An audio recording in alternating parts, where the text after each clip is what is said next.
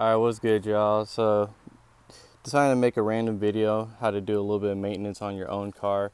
My car has been needing oil change for a while. It's been sitting for a while, and I'm just now getting back into driving it, so I gotta do a little maintenance. So, might as well show you guys at the same time how to change your own oil. First step, here's some tools that you're gonna need. You need a jack stand to lift your car, jack stands to support your car. You just need basic hand tools. You know what I mean? Sockets, wrenches. I prefer ratchet and sockets. Makes everything easier. Here's some oil filter wrench tools. Here, let me go over which ones I like to use and which ones I don't like to use. So, first one, I really like to use the filter socket. Works really easy. Basically, all you gotta do is basically all you gotta do is put an extension, put your ratchet on, boom, and then from there you can loosen it. You only use these to loosen the filter wrench, never to tighten it, because you never want to over tighten your filter. Alright, and basically if I don't have the right size for the filter, right size socket for my filter, next best thing that I like to use is this this basically like claw. I don't even know what it's called, but it's like a claw. I like to use this. Same thing, works pretty good, get more grip.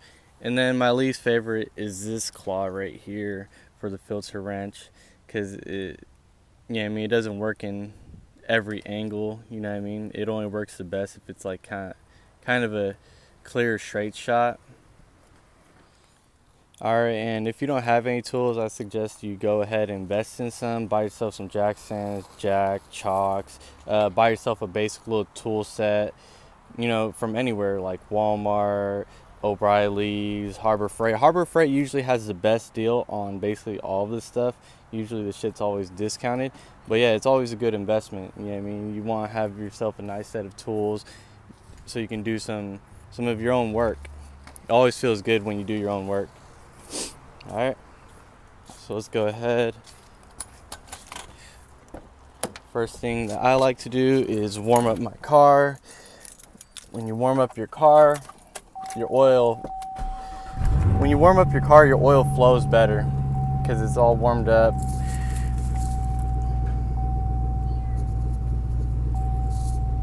Makes your oil change go by quicker. Alright, one thing you could do while you're waiting for your car to warm up, go ahead. I need to do an oil change on this bucket too. One thing you can go ahead and do, go ahead, grab your wheel chalk and chalk off your wheel. So if you're doing your oil change on an incline, go ahead and make sure you put it behind the wheel. It'll stop it from rolling back. Alright, now that we got the car all warmed up to operating temperature, go ahead, turn it off. If your car is manual, go ahead, put it in gear. Set your parking brake. Yeah, I know, I'm rocking my huaraches. Go ahead, pop your hood. Already had mine popped. Sorry, my car's hella dirty. It's just been sitting here. Next thing I like to do is I go ahead, I loosen up my cap where you're going to add oil. So when you're draining your oil, it's going to flow out quicker, because taking off your oil cap, it creates like a vacuum where it sucks from that being open. It just creates a vacuum pressure, just sucks out your oil quicker. And I like to keep the cap on just in case if some weird shit happens, like I don't want anything falling in while that's open. So that's what I like to do too. So next thing you're going to want to do is you go ahead, grab your jack. You're going to raise the front of the vehicle, and then after you raise the front, you're going to add your jack stands under. So some cars, they show you where to actually jack your car up at. I'm going to show you where I jack mine up at. So right here, it points the arrow. So right here, I have pinch welds right here where I can jack my car up from, or some other people, they jack it up from the chassis of their car. So those are kind of like the two best spots, and like the only spots you should jack your car up from. All right, so I'm gonna go ahead, get my jacks all lined up. Go ahead, make sure you tighten up your jack handle. Bam, raise that bitch up.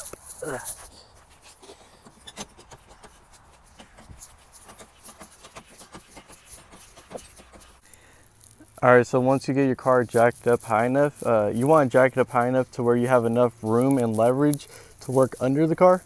So once you get your car lifted high enough, go ahead, set your jack stand in one of the spots. You can put it here on the pinch weld, or you can put it on the chassis right there. I prefer on the pinch welds. I don't know why. I feel like on the chassis it would slip, especially since I'm on an incline. So I'm gonna go ahead, set that, lower the car, get the jack out from under.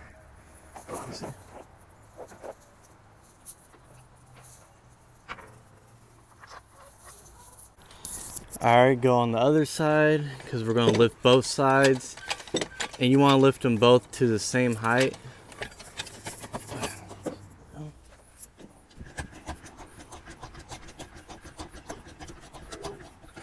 So like I was saying, make sure you set them both to the same height. Go ahead, hop on the other side. Go to the arrow.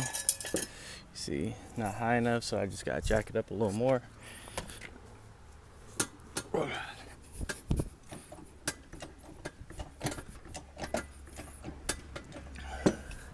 There we go.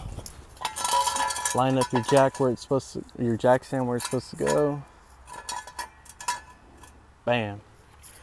And then go ahead, lower it on to the jack. Onto the jack stand.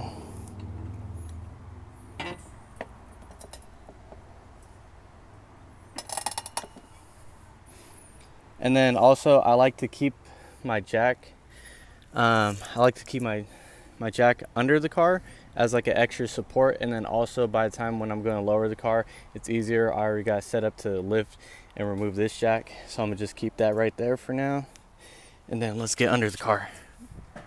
All right, now that I got my front end all lifted up, jacked up, and supported, next thing you want to go ahead and do is get under the car.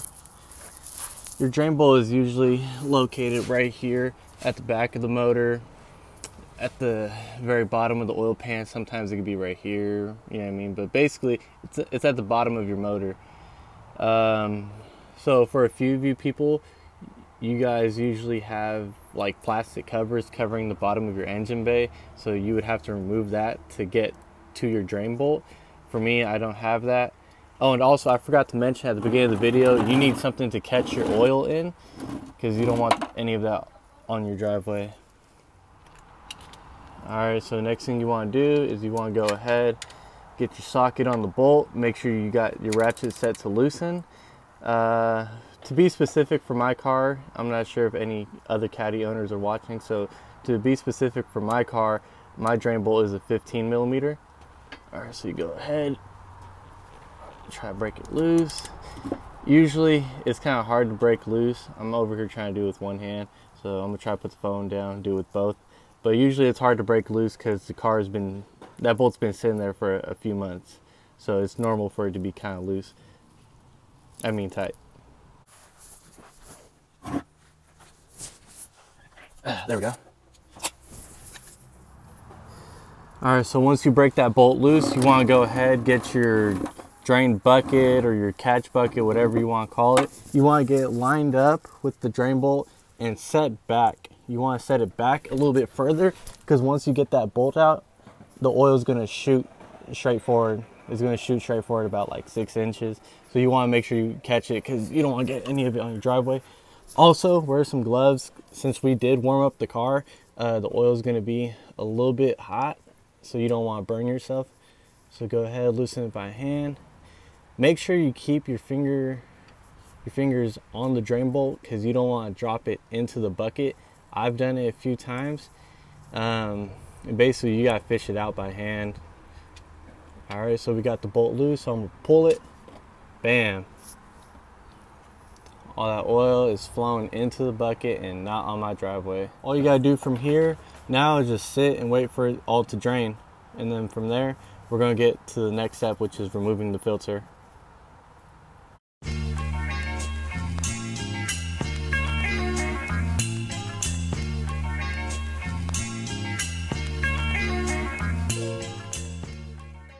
So basically, when your oil is dripping at a slow rate, like barely anything else is coming out, that's basically when you're done draining the motor from the pan.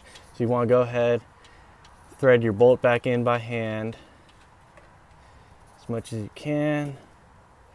And then from there, you go ahead, you get your ratchet. And you want to tighten your bolt up. But make sure you don't over tighten it, because like you just want to snug it up a little bit, not too much. You don't want to over tighten it because you end up stripping the threads in your pan, and it's not going to be a cheap fix if you want to get that replaced. Also, after you get done draining the oil, make sure you clean the area. You want to make sure it's clean, so when you go and add your oil, this is how you'll know if there's any leaks from the drain bowl itself, because you'll see oil drip marks coming out. So you want to just clean up the area a little bit. Alright, so next step is we want to remove the oil filter. Sometimes same thing, since it's been there for a while, these oil filters, they like to get stuck. That's just normal, so you want to go ahead, whatever you're using. I don't have the right size socket, so I'm using the claw right now. So basically, yeah, you want to go ahead, get on it, grab it, lefty-loosey. Once you get it loose enough, you can just thread the rest off by hand. Same thing, a little bit of oil is going to come out of here, so be careful. It might be hot. Yeah, it's a little warm. Make sure you have your bucket under. You don't want any of this shit on your driveway.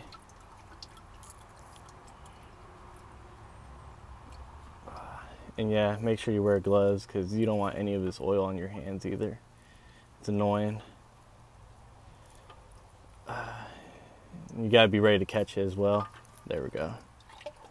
See, a little bit more oil comes out. Same thing, just wait for that to drain out. It's only a little bit of oil, not too much. Okay, same thing we're gonna want to do is go ahead, clean up the area, because you don't want any leftover oil. You don't want any leftover oil. The oil from the filter is dripping out slowly now, so basically that's just about all the oil that drained out now. So you want to get your new filter. One thing I forgot to mention is when you're taking off the old filter, after you take it off, make sure there's no black O-ring left. If it's still on there, you got to take it off, or else you're going to have a major oil leak. This black O-ring right here, that's what it looks like. This is also the one we're going to lubricate. The way you lubricate that is you get yourself, usually sometimes I just dip my finger in the old oil. You know what I mean? It still works good as a lubricant. So you go ahead, you get your new filter, and around the oil ring, you just put oil. Wipe oil around it. The reason you do that is because if you don't put any oil, this O-ring will crack. If it does crack, same thing, you're just going to be leaking a lot of motor oil. Alright, so next step, go ahead, grab your new oil filter. I know I'm using a Wix. At the parts store, they gave me the wrong oil filter, and I was like, fuck it, I'm already here, so I'm gonna just use it. Usually I use a Mobil 1 oil filter as well, but this is what they gave me, so I'm gonna just use it for now. So go ahead, you tighten up that oil filter, get threaded on. These oil filters, you only want to snug them up by hand. Same thing, you don't want to over tighten them. You don't want to mess anything up. So go ahead, hand tight as much as I can, snug it up. So yep, that's just about it. And then before you get out from under the car, make sure you double check your work. Okay, we drained the oil, we put the drain bolt back on, we tightened it, we snugged it up, same thing. We drained the oil filter, we put the new oil filter, made sure there was no old O-ring. We lubed up the new O-ring on the new filter. threaded it on, snugged it up by hand. So from there, all you gotta do is get your tools and whatever else you got under the car, take that out from under the car. All right, so now I got my car all back on the ground. I double checked everything before I lowered the car. Next step is we're gonna add some motor oil. Bam. Also, I forgot to mention you're gonna need a funnel as well because you don't want to spill any oil all over your motor. So specifically what I'm using is I'm using Mobil 1 full synthetic 10W30. That's what I always use. It's what I prefer. Sometimes when it comes to doing your oil, it's just all about preference, what you want. It just depends on your car too. Usually a more foreign car or luxurious car, whatever you want to call it, generally you're going to run full synthetic. A lot of new cars nowadays, they all run full synthetic.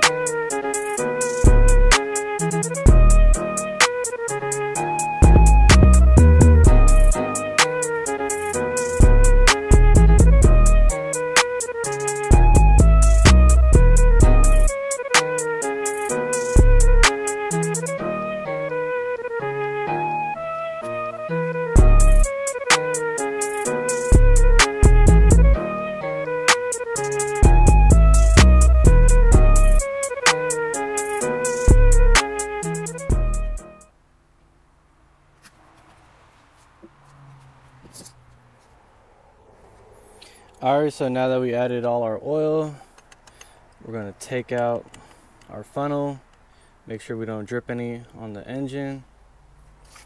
Put that over here. Go ahead, close up your cap.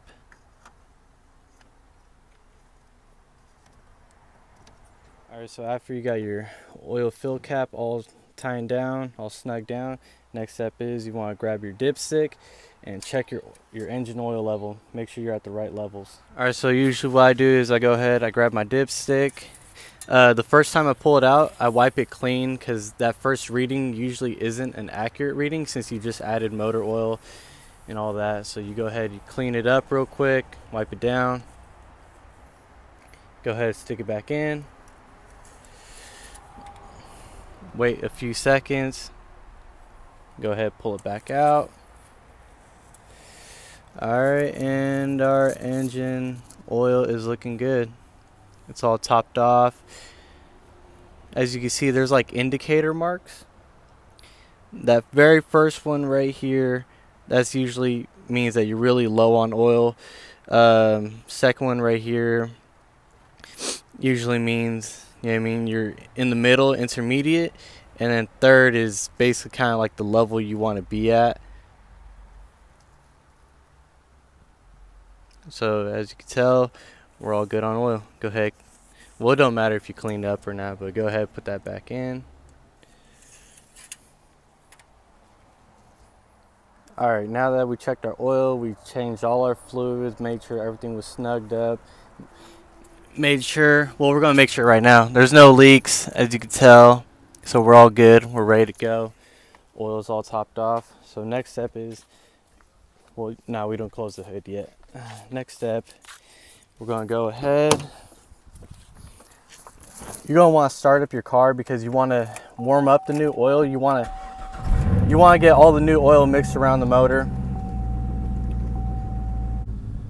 So for my car, I got to reset the engine oil life. So I got to click info. Let's see, it says right there engine oil life. I go to it, engine oil life. It gives me the option to reset, so I'm gonna go ahead and reset it because I just changed my oil. Haven't done this in a while. I think I just gotta hold it.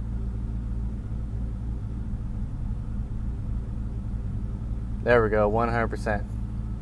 Go ahead, go back. Actually, here, let me change it to what I had it before. Alright, there we go, go back. So same thing, you're just going to let your new engine oil flow for a minute, get the car up to operating temperature, make sure it just goes all throughout the motor. Alright, so I got my car up to operating temperature, I'm holding good oil pressure, so I'm going to go ahead, check my, well, when your car's all warmed up, you want to check your oil again, make sure your readings are good. All right, so go ahead, grab your dipstick. Like I said, the first reading usually isn't too accurate, so you go ahead, clean it up. Go ahead, dip it back in.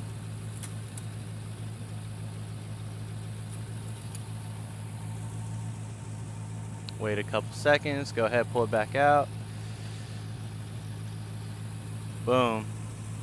So right there, yep, we're good on oil.